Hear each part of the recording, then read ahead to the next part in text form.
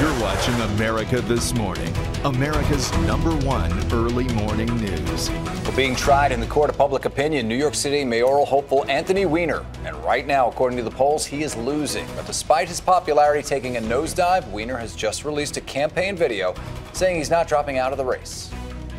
The 1-minute-long video was posted on Weiner's website yesterday evening.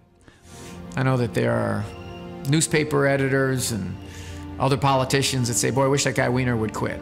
Someone wants to come out with something embarrassing about you in your private life, you got to talk about that for a little while.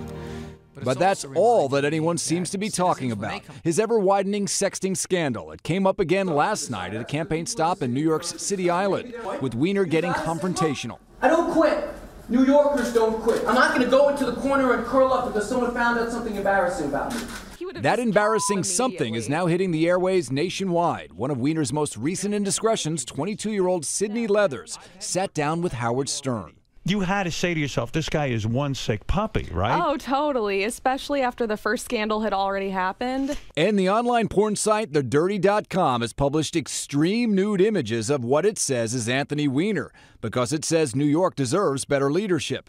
Meantime, Weiner's campaign appears to be shaking down to its very foundation. Former intern Olivia Nuzzi published a tell-all expose in yesterday's New York Daily News, alleging that Weiner's staffers joined the campaign only to curry favor with Weiner's wife, Huma Abedin, for her connection to Hillary Clinton.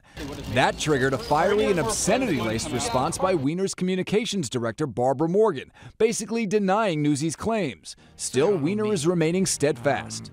Quit isn't the way we roll in New York City.